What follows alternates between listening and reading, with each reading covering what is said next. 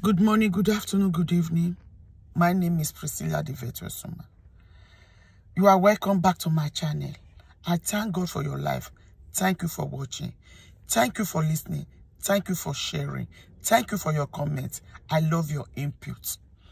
May the good Lord bless you in the name of Jesus Christ. Today, I'm here again with another, not a gist, but a discussion. That we women, we should be very careful whom we take in as our friend, where we get our information from. Because it's not everybody that is happy with you that you're in marriage. Some of your mates, they are not yet married. They are still single. You are married. They are envious of you. You know what the scripture says? It said household enemy.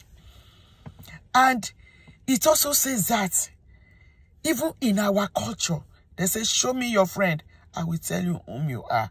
Most women these days, they are not ready to be in a man's house. They are not ready to take care of their children. They are not ready to really know the stuff that it entails to be in marriage. This lady, we stay in the same neighborhood. When she was a girl, she has a boyfriend. The girl went abroad. And not only going abroad, they keep contact. She got married to the love of her life. And this man loves her. They have 3 good kids. 3 beautiful kids. This man bought, let me call this my friend Mary. This man bought Mary a car. Using a car, walking. She looked good, but she still keep contact with her ex. Is that fair? So after 3 issue, the ex said, I'm coming to Nigeria. She said, okay, I'm going to be with you. I'm this, I'm that. Let me tell you one thing. All that glitters is not good. All you think that, oh, because it's abroad, he's coming back with this, with that. Do you investigate and know what this man is doing? Do you investigate the type of life he lives over there? No, you don't want to know. Because you want to be married to a man that comes from abroad. The most painful aspect of this is that this man loves you. You have given birth to 3 children. The man didn't know that the wife else is coming back. The wife sold the car, rent a house, 3 bedroom to welcome this her ex, leaving the children with the husband.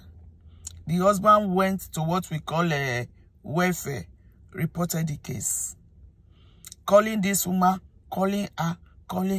She refused to pick. The day she picked, she said she doesn't have chance. Because the man really wanted to know, I love you. Come back. Where are you? It was later, the man got the gist that the woman ex is around. They rented the art at so place.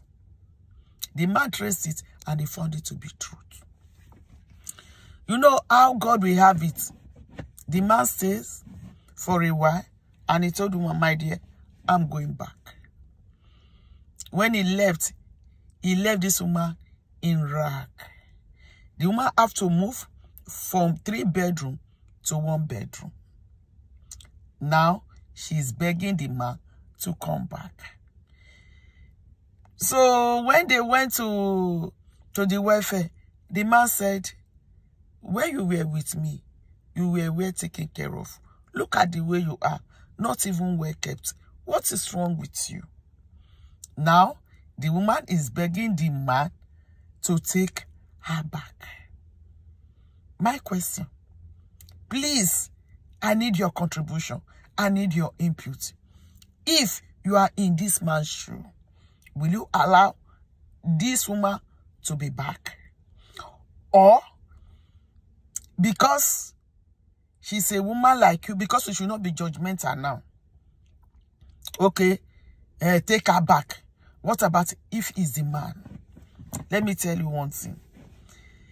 I am against divorce.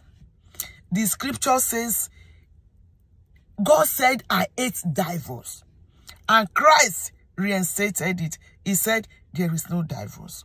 But there is a but on the ground of infidelity. You left this woman to meet your ex. Now, because the ex has disappointed you, you are now crying to be back in the man's life.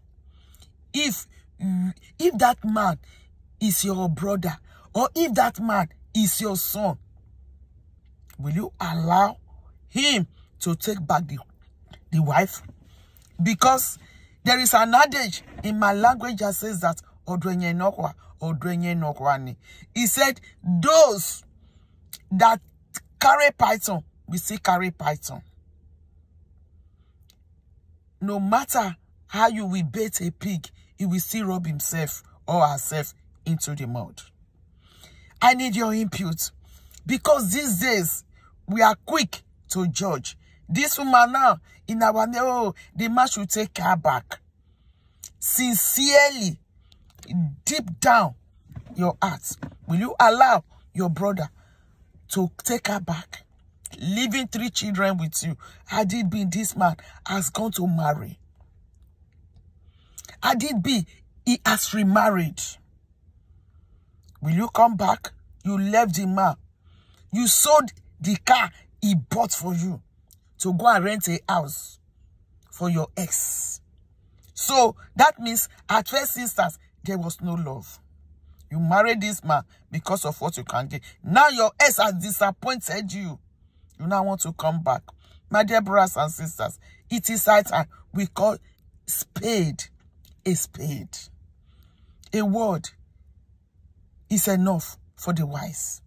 We should learn to keep our home. To be in marriage is not my mind. But I will tell you, by God's grace, Jesus, be in the center of your marriage. Call him every day. Say, Jesus, I don't want my marriage to lack the honey of life. The Holy Spirit is the glue that glued the man and the woman together.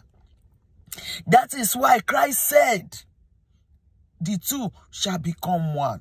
Because the Holy Spirit is so much cementing them together, you will not even differentiate between the man and the woman. Look at couples that have stayed long together. They have physical resemblance. The spiritual one is more stronger. Thank you, and God bless you. Thank you for listening. May the good Lord bless you. Please don't forget to subscribe to my YouTube channel. Subscribe, share, and like. Invite people into this channel. I want your input. I want your contribution. Thank you, and God bless you. May the good Lord honor you in the name of Jesus Christ. My name once again is Priscilla Kediri, the virtuous woman. Don't forget to follow me on Facebook, David and Priscilla. The virtuous woman is my group. My page is David and Priscilla. I'm on TikTok. I'm on Instagram. Thank you, and God bless you. Bye.